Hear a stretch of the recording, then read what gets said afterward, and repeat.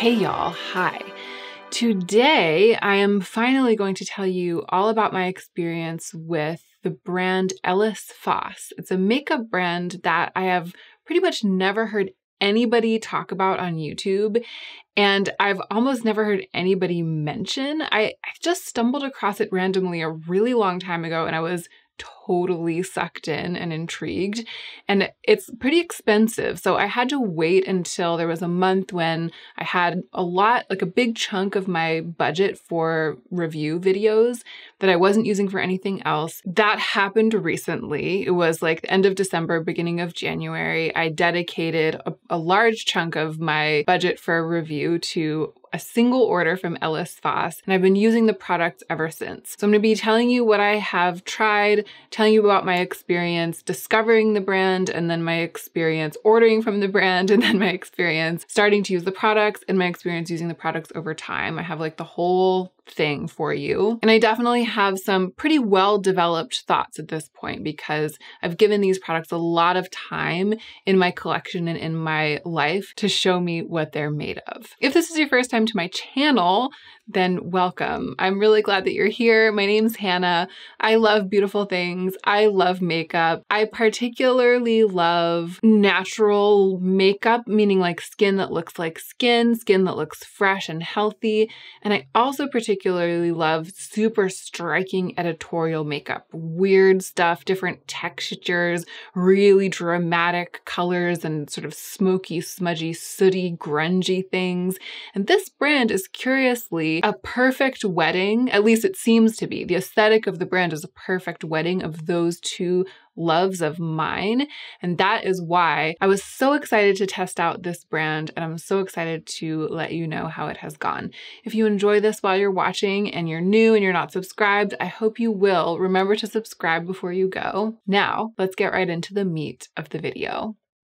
So it's going to be a little bit of a story time structure to the video, meaning I'm going to tell you about my experience with the brand. So I'm going to be narrating kind of like a subjective review. I guess all reviews are subjective to a point, but you know what I'm saying. It will be a little bit narrative. There will be facts. I will be giving you the facts, but it's not going to be one of these line them up, knock them out kinds of videos. However, I'll timestamp below. So if you're just interested in hearing about a particular product, or if you're just interested in like a particular part of the story of my experience, you should be able to skip through the video and just watch the parts that you want to watch. I also have really good overhead footage of swatches of all of the products that I tested. I'll try to remember to figure out how to timestamp those as well. So if you just want to see the swatches, you can skip straight to the swatches. I think I first heard about Ellis Faas in a comment. I think one of you, and you might be watching, you might know who you are, one of you years ago commented on one of my videos that I might like Ellis Faas because I was talking about liking natural colors. I think I was actually talking in that video about liking makeup that is a color that is found in actual human skin. So obviously, human skin comes in a wide variety of colors, and even on a single person, there are hundreds of shades of color. And I was saying that to me in makeup, there's a distinction, a line between colors that are part of the palette of the human body and colors that are not, like really, really bright cerulean blue, for example, most greens. They're natural in that they can be found in the natural world, but they aren't found in or on the human body. And in that video, I think I was waxing poetic about my appreciation for human colors. And then one of you said, you should look at Ellis Faas because the entire makeup brand is founded on this principle of human colors. And that is cool. And it's one of the things that's cool about the brand and that I've appreciated as I've gotten to know the brand. But as soon as I started looking into the brand, absorbing the imagery, navigating the website, I forgot even about that. I didn't like how cool that is paled in comparison to just the spectacle of Ellis Faas, her work, her vision, the products that she's created, the colors, y'all, the colors, the colors, the colors, and the finishes and the mechanisms for applying the product. all of it spoke to me so vigorously. And I was like, did I dream this? Like, was this plucked directly from my dreams? But as I said, very expensive. And I can't tell you how many times I've gone to the Ellis Faas website, started putting things into my cart for review, mind you. So I'm not even thinking about like how much of my own money it's adding up to. I'm thinking about reviewing the brand. So started putting things in my cart for review, and the lip products come in 4 finishes. I always felt like if I was going to review it, I would have to pick at least 3 of the 4. Like I would have to do some kind of comprehensive review of the finishes because it's like a big thing, the 4 finishes of the lip products. It seems like that's the heart of the brand. But then the skin, like the complexion products look so beautiful. The textures, even the lightest shade of the complexion products looks like it could work for me, which is really rare. And then the blushes, like they have these beautiful liquid blushes that also come in the same kind of packaging. And so I would go in and I would put in one of each of the lip products. And then I would be like, but I have to include a blush and I have to include the concealer. And then all of a sudden my cart would be like over $200. And I was like, I just can't hack it right now.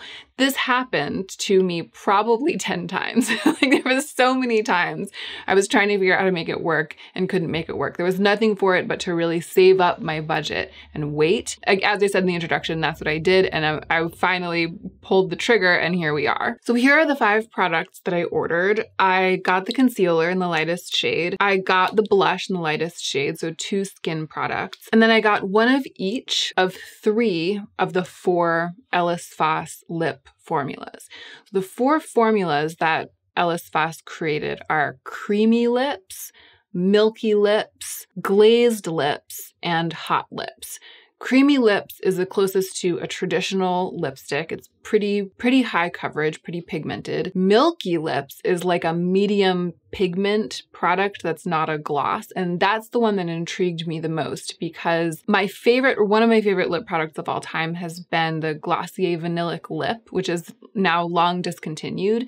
And it came in a dispenser like this, a twist up tube with a sponge tip applicator. And it was like a semi-pigmented lip product that wasn't really very glossy and was like super easy to apply. And I loved the way that it looked on the lips, but I also really loved the mechanism. So I was excited. I've been searching since it was discontinued for something that could kind of stand in for the Glossier Vanillic Lip in my life. And I had pinned some hopes on this product. So creamy lips is the traditional lipstick. Milky lips is the middle ground pigment. Glazed lips is the gloss. And then hot lips is a really, really high pigmented, like I think that it's Ellis Faas's equivalent of a liquid lipstick, although it is not supposed to dry down completely in the way that a traditional like peeling setting liquid lipstick does. That's the one that I didn't try.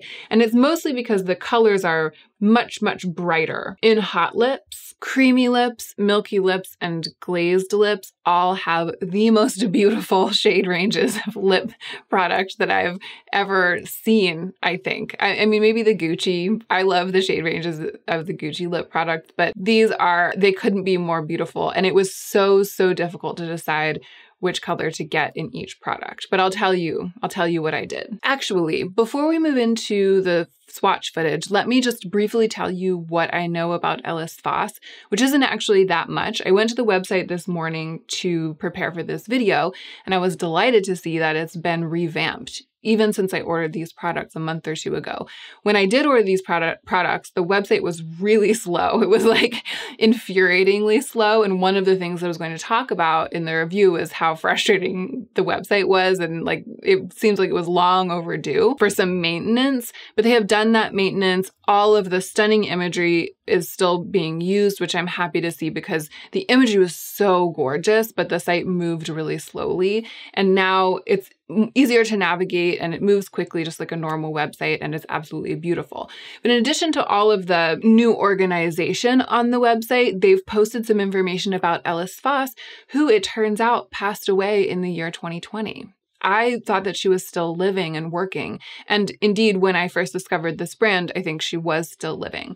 But it says that, and there's a quote from her right on the front page, makeup is like poetry. It doesn't have to be beautiful. It has to feel beautiful. And the years of her life, 1962 to 2020. So clearly the brand is continuing on, even though she's no longer living. You can read about her on the website. She apparently didn't like being in the spotlight. There aren't very many interviews about her. She didn't do very much in front of the camera, but she was a complete and total icon behind the camera, preparing models for photo shoots and doing makeup in the world of high fashion. And as far as I can tell, one of the things that the makeup brand is very famous for, if not the thing that it's the most famous for, is a shade of red that she invented or that she put into production and called Ellis Red. Sorry, just getting text over here. Anyway, Ellis Red is offered in, I think, all of the formulas. And part of my agonies on all of those occasions when I was trying to figure out which products to pick for review, part of my agonizing was around which formula to pick for Ellis Red, like which version of Ellis Red to review,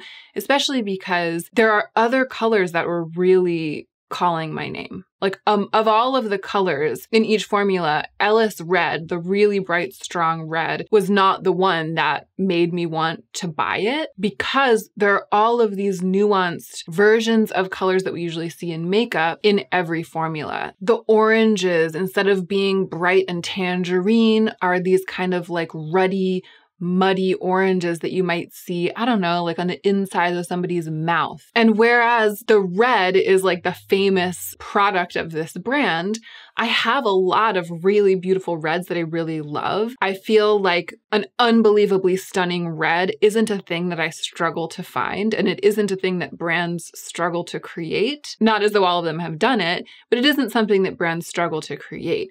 But unbelievably beautiful versions of these other colors, all the other colors, are more rare and are things that brands struggle to create. So I was always battling with myself when I was trying to figure out what to review. I was like, I have to review Ellis Red because it's like the most famous part of the brand, but I don't want to review Ellis Red. So this time I was like, I'm not putting up with it. I just picked three colors that I really wanted to have and wear and use and get to know. I'm still really curious about Ellis Red. At some point in the future, I might get one, but I didn't get an Ellis Red for this video. Let's look at the swatches before we get any further. The first of the products that I have to show you the footage of is the concealer. And this was actually a huge disappointment because it is way too dark and way too yellow for me. And it's much, much darker and much more yellow than it looks in the imagery. One of the things that really excited me about this brand is that in the imagery, the color, the lightest shade of the complexion products, both the Skin Veil, which is the foundation, and the concealer, looked like that super pale,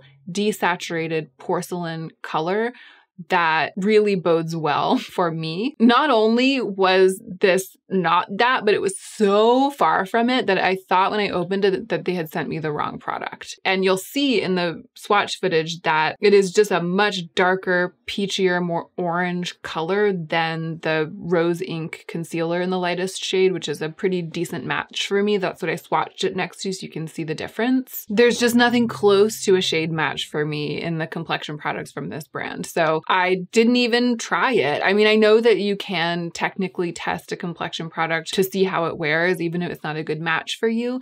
But I feel like that's kind of a fool's errand because I can't really see how something looks if it looks bad, if it looks fundamentally bad because the color is so wrong. So I'm just going to give that away to someone who matches it better. It does feel beautiful on the back of my hand.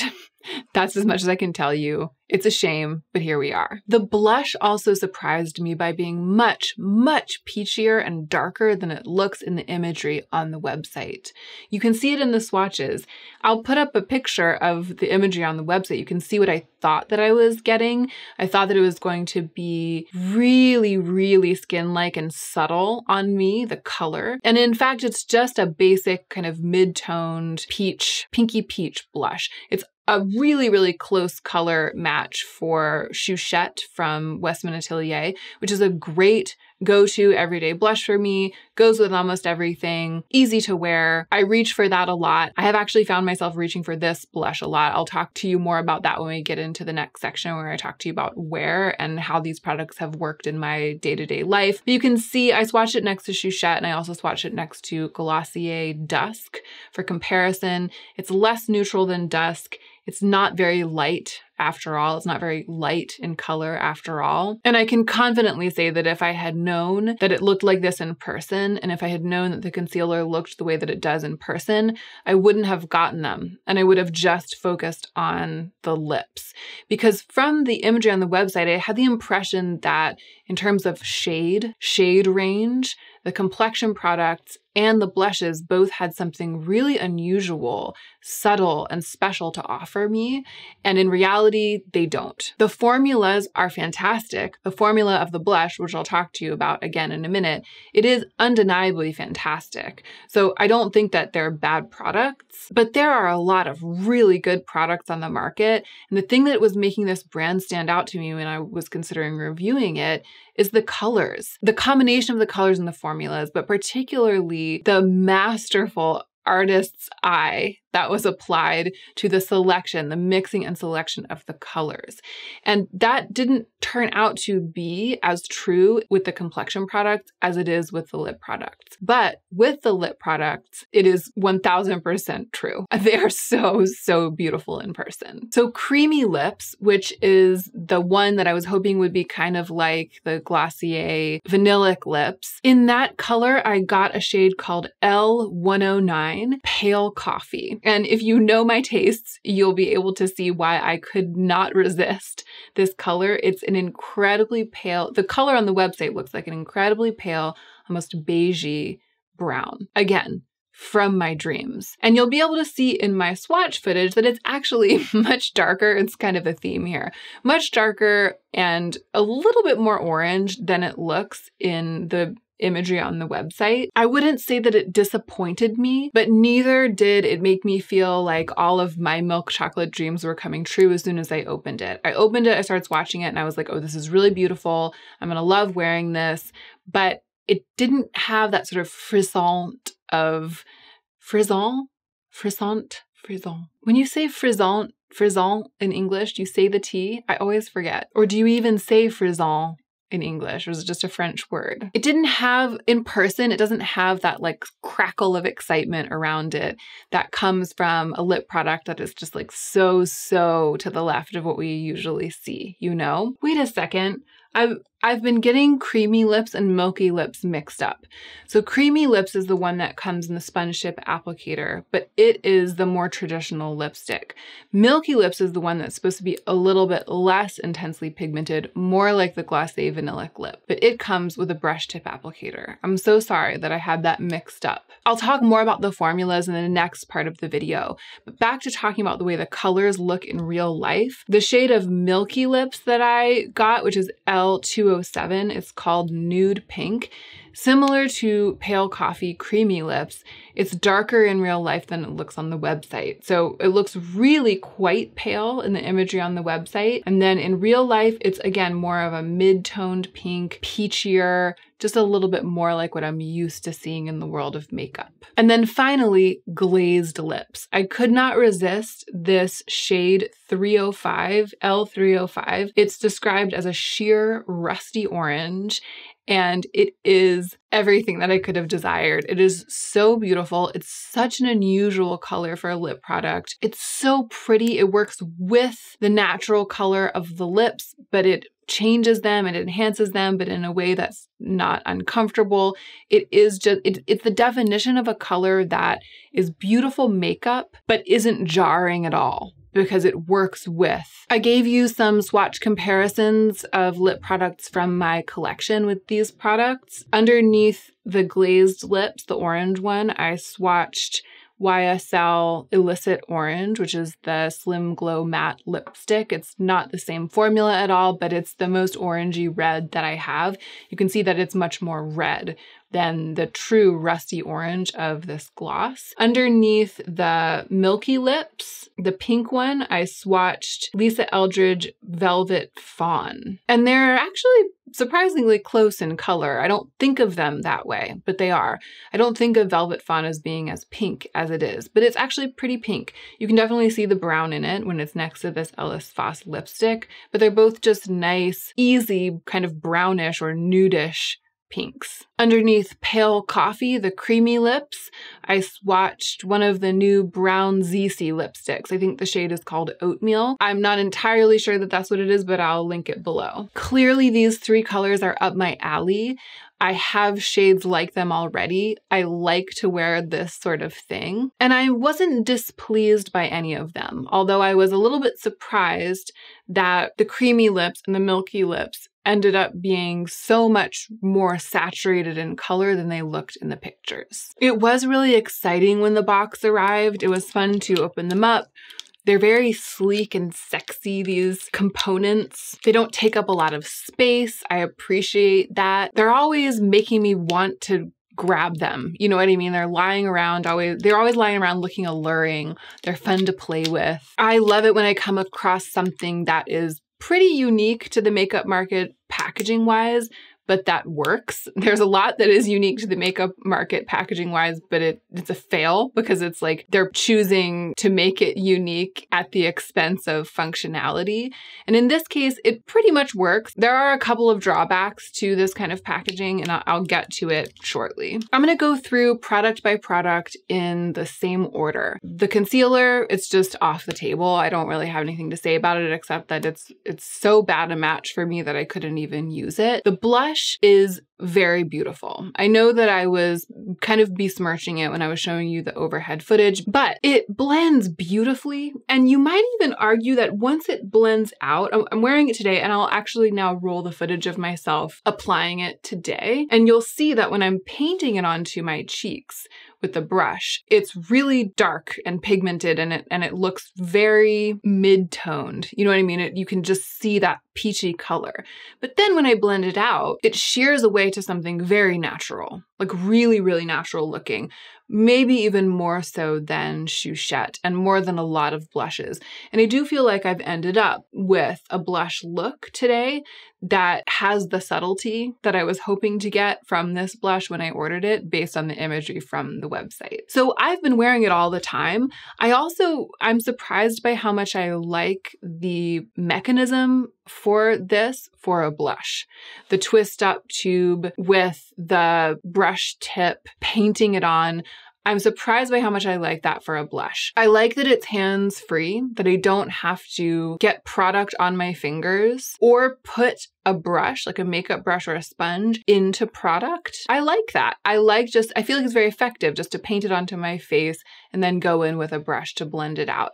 To me, it feels like the least fussy and the most elegant way to apply a cream or liquid blush. I liked the same quality in the Charlotte Tilbury Beauty Spotlight wand when I was using it. There's just something about my personal workflow with makeup that makes this kind of packaging work particularly well for a cheek product. It has that lovely quality of pigment where it's not frustratingly sheer. Like you don't have to work and work and work to get color, but it shears out enough and it becomes subtle enough no matter how much you put on the first time that it's hard to go overboard. But if you want to, you can build it to be really, really intense. And I think that quality that I just described about the blush is possibly one of Ellis Faas's greatest strengths. Every product has that quality of manipulability. You can get it to do exactly what you want. And I think that comes from the balance of the formula, the finish, and the level of pigment. It's tinkering with those dials until they're perfect that I think Ellis Faas was a genius at, just based on having used this makeup.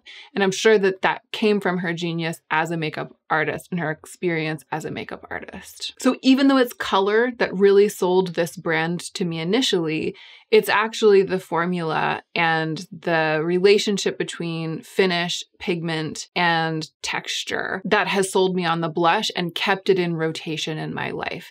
And I found myself using it by default a lot. I'm using it all the time just because it's easy and it's foolproof and it goes with everything. The other blush colors are also really beautiful. There's one called Soft Bronze and there's one called Mulled Wine.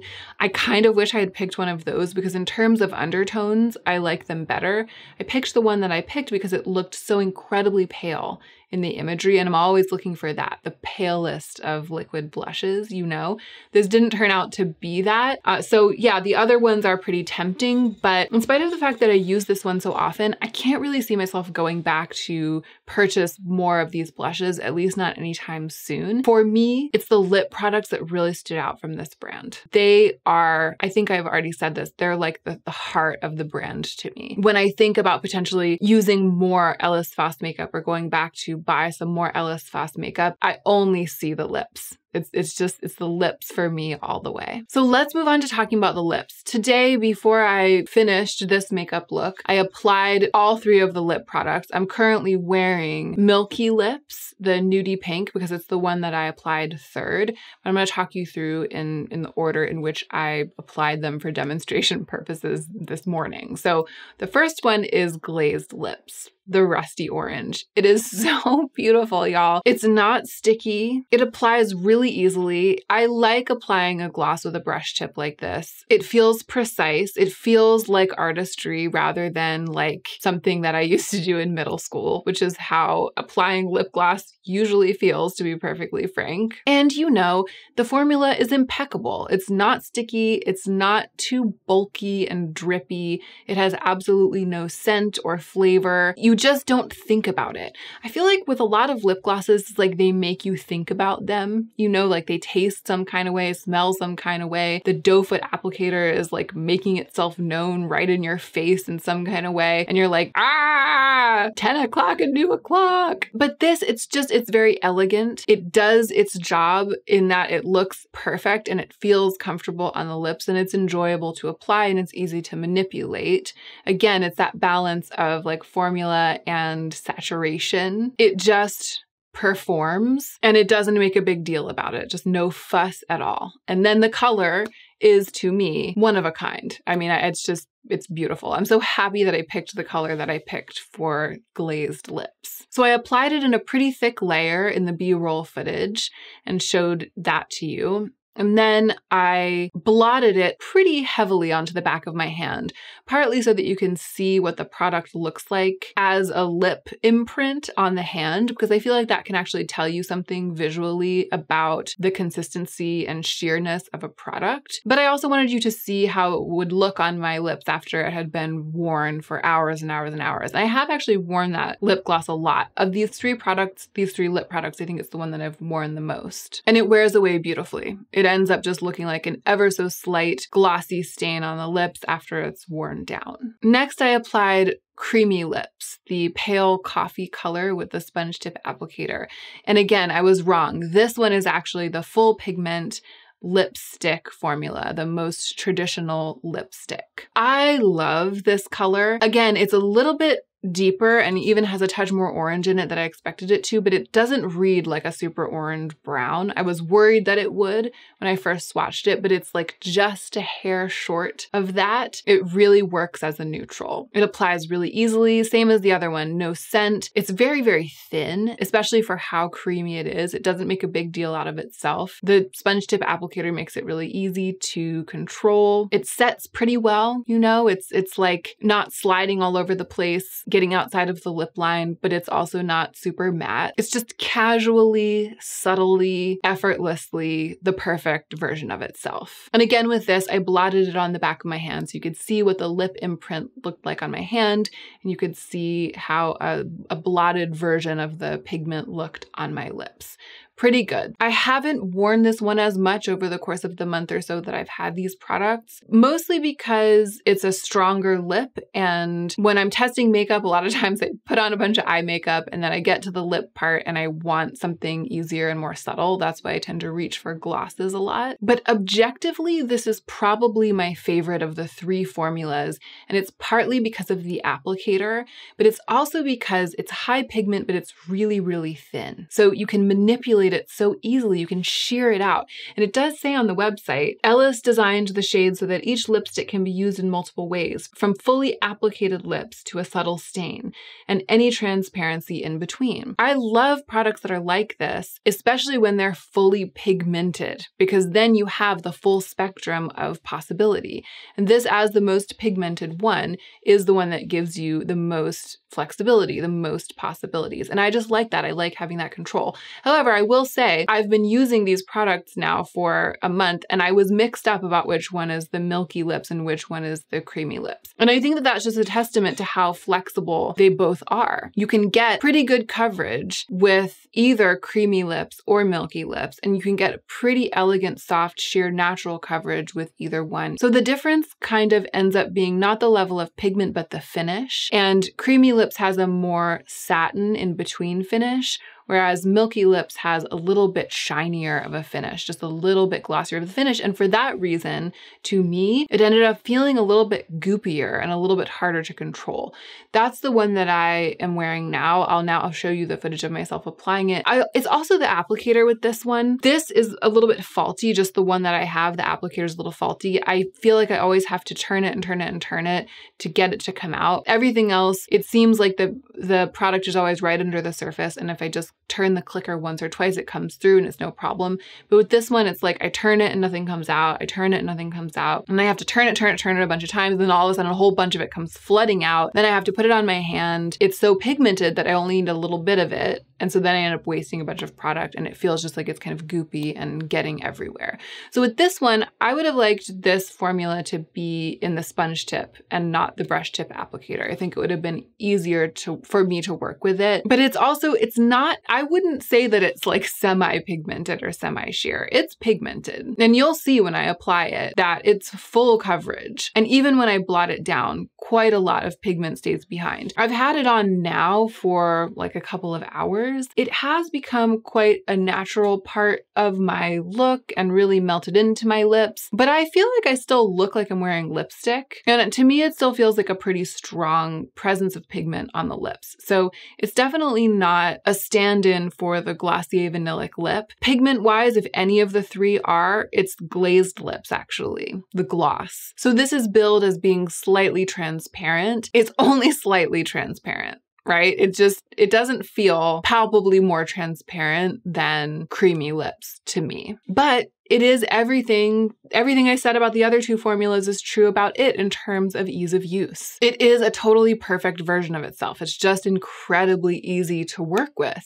Even the brush, though I like the sponge tip better, I'm always surprised by how unmessy the application is when I'm applying any of these three lip products. And then once it's on, I never worry about it. The color is pretty, a little bit less, again, exciting or original than I was hoping that it would be, but really pretty. It's the kind of foolproof formula and easy to wear color that I would expect to see from a makeup artist, like a truly incredible makeup artist who took everything that she knew about makeup and applied it to the formulation of an ever so slightly transparent, versatile, creamy, easy to wear lipstick. So I had big plans to tell you specifically about my experience opening these products and swatching them for the first time as its own segment of the video, and then to go on and tell you about how my relationship with them has been over time or has changed over time. But in fact, I just told you about it all at once. I feel like this is like true story time. Like we were just hanging out together, and I was like, it's like we're having coffee and you're like, how'd it go with you and Ellis Faas?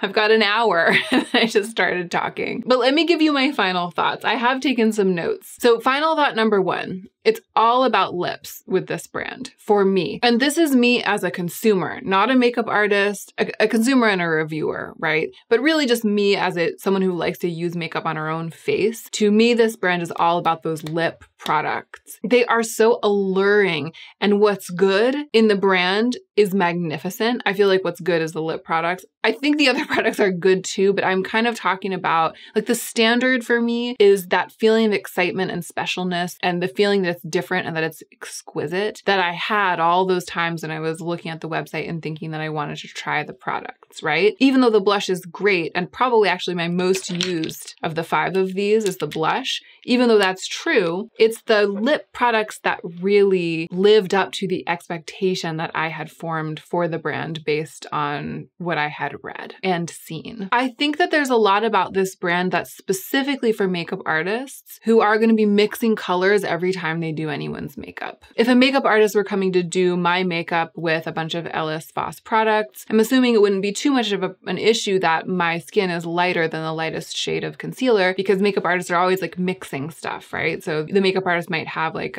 a pure white of some kind that they could mix with the concealer to make it work. I think that that is, for the most part, standard practices with makeup artistry. And it does feel like some of these offerings are specifically being made with that standard in mind. For consumers, for people who just really love makeup and like to buy themselves an interesting piece of makeup from time to time, for consumers looking at this brand to buy makeup for themselves, I would say just look at the lip products, because that's this brand and this makeup artist. That's this brand at the height of its specialness and this makeup artist at the height of her powers. Let's talk about the packaging a little bit. I could see there being a little, like an issue, a little bit for some people.